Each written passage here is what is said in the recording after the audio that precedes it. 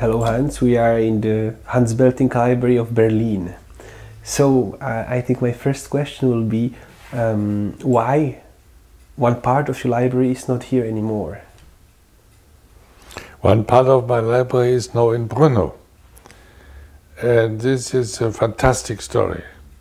There was first a surprise of being invited to give a talk in Brno, advised by Herb Kessler. The second surprise happened when the first volume of Convivio came, because I could see this is a new Seminarium Konakovianum. This is again a crossing border between East and West. And this time the inspiration comes from the East to the West. Though, of course, Czech Republic is Middle Europe, I know, but still this internationalism was fantastic. And then the third surprise came when I arrived in Brno and experienced that there was a very enthusiastic and very knowledgeable group of young medievalists, led, guided, instructed by Ivana Folettiho. And so at this moment in December 2013, I think. 14. Even so, little time ago, I immediately talked to Ivana Folettiho whether we could transfer part of my library for the help of these young students and for research in medieval studies of a new kind in Brno. Well, no, I remember when we were opening the library, you thought also about the question of who is the owner of the books. And you thought something for me beautiful, that have a book doesn't mean to buy it, but to read it. Could you develop a little bit this question? Well, this is one of the central questions of our moment in time now. What will happen with the books? Of course, the book is a dead object if it is bought or sold. The book becomes to life once you open it. And the book has many advantages over the internet, which will eventually become to sight. But my vision was that young readers use books which have already the marks of time in them. They are imprinted by their history. You can see physical objects which went through several hands until they arrived in Brno. And well, you were also talking about Brno as a place between East and West. You spoke also about Seminarium. Why do you think it's so important to have those places between East and West? Well, you know, Europe is cut off its real size if Eastern Europe or Middle Europe is behind the border. That was the case, unfortunately, between the Second World War and '89.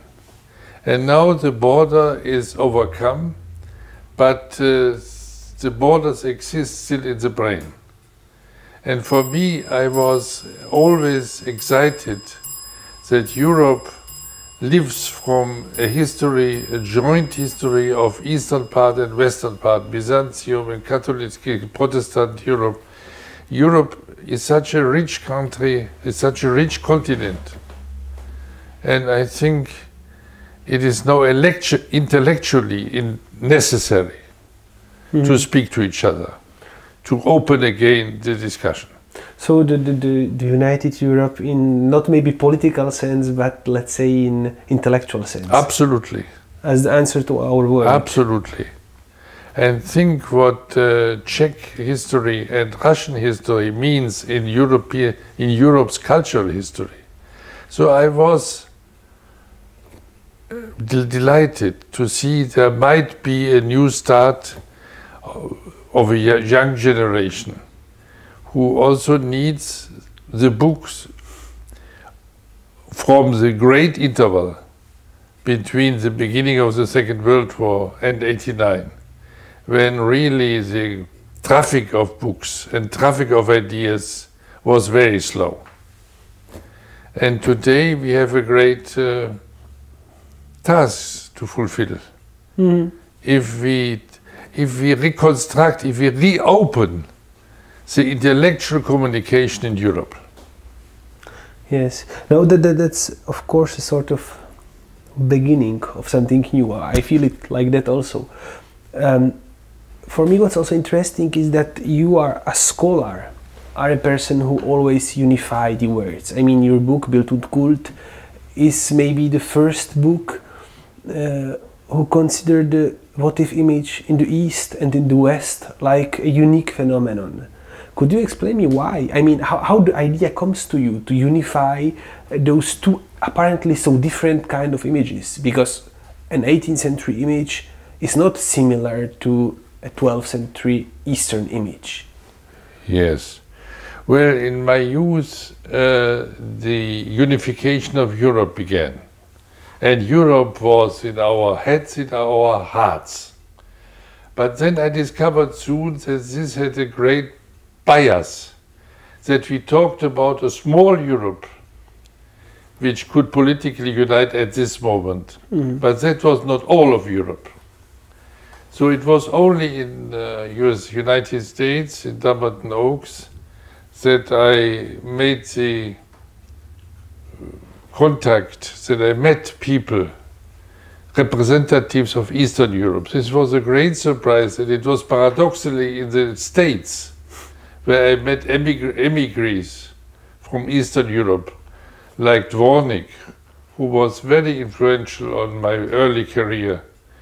And so I have always this nostalgia of a Europe which lost its full size and its full life, and the interaction between minds in Eastern Europe. And then we have all this wonderful history going back to Byzantium, to the Roman Empire. So there are so many reasons why we need to reopen intellectual discussion between East and West.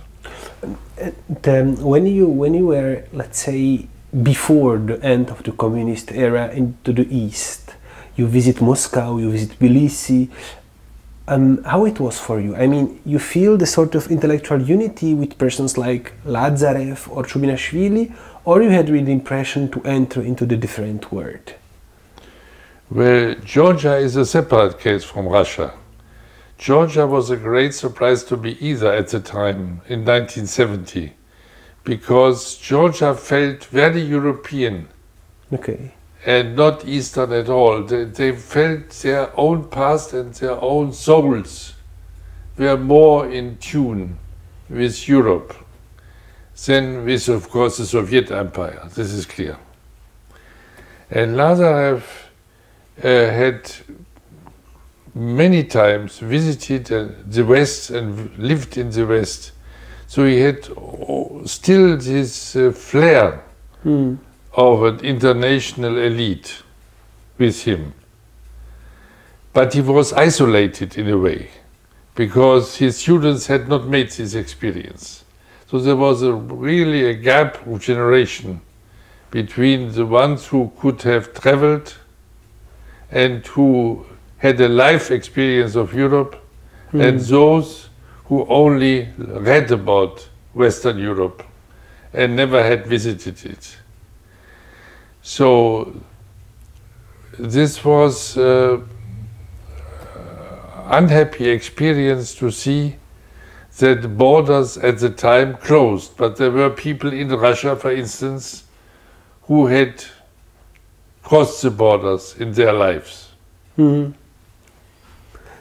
So the main question seems to be crossing the borders, if I understand well. Yes, absolutely. That's the main question of also, because if we could imagine, if you could tell something to the young generation of the students of today, our students of art history, you will tell them you have to cross the borders. Yes. Well, this is also in my field of art history, the real task. Art history customary speaks about something which is alike something else, but not speak about something which is different from something else. And if you cross the border, you have the experience of the one side and you gain the experience of the other side, which means you are richer, you are much richer, and you can get a better idea of your own identity if you have crossed the border. So, because one of the things which are for me difficult in Central Europe, for example, is a certain autoreferentiality, that people studies almost only Czech art. And my feeling was always that something is not good in it. Do you share this impression? I mean, it's good for Czech scholars to go out. Well, this also happens in Germany.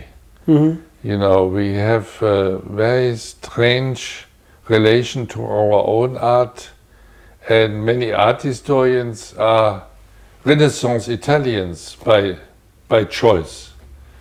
But I wrote several books in which I questioned the German way of dealing with their own history and with their own art. For instance, with the history of two different kinds of arts, the Catholic and the Protestant. So I think the autoreferential is dangerous because you don't learn enough in order to understand your own culture. You have to understand other cultures in order to have an idea, a concept of what your own culture is. And Middle Europe is in between. And in between is the best place in intellectual sense and in practical sense where you can be. In between is you cannot avoid to have two sides. And Middle Europe was captive of Soviet Empire. Now it is free, but it's still searching for its own path. It is right. Well, thanks to you, we are now in one common project with Berlin, Iconic Presence. Could you tell me a little bit about this project which we share now? Yes, it was a risk to conceive this project because it's not art history in the narrow sense, it's an image theory or iconology, and it's a possibility for two disciplines at least to meet, three disciplines: anthropology, art history and religious studies. And in the moment I see that religious studies are approaching us with their question.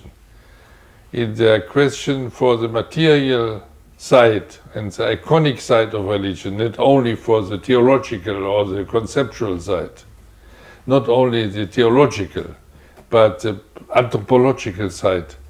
So it is very good if several disciplines can meet and find new answers and new questions. And well, no, that's interesting because the religious studies seems to me in some sense also the base of what you taught about art history, because this basic idea of religious studies, you need to know more religion to understand your religion, let's say, or one of them. It's maybe your point of view also in art history. Yeah, exactly. I mean, this Eurocentric bias is also in Christian theology and inspired the missionaries all over the world. That there is only one religion, which is Christian religion, and the rest is something else. So I think we are at a moment also in this way to open our minds for the human condition in religion. Why do humans need religion, and what is religion? We cannot always answer it only with the Christian religion. Also a kind of intercultural approach will help us to open up. And the main thing is not that we understand everything and we study everything, but only to open our mind for new vistas. Okay, so I will maybe have a last question, which is if you in some sense could say something to the students in Brno, because they are probably looking now our discussion. What you would say to them? Which kind of reason they have to study the art history? Why to do our job? What's the reason to become art historian today? Because art history leads to many questions which deal with their own identity. I mean, they are in a post-communist, post-Eastern Europe, in a post-religious world, where they rediscover the roots.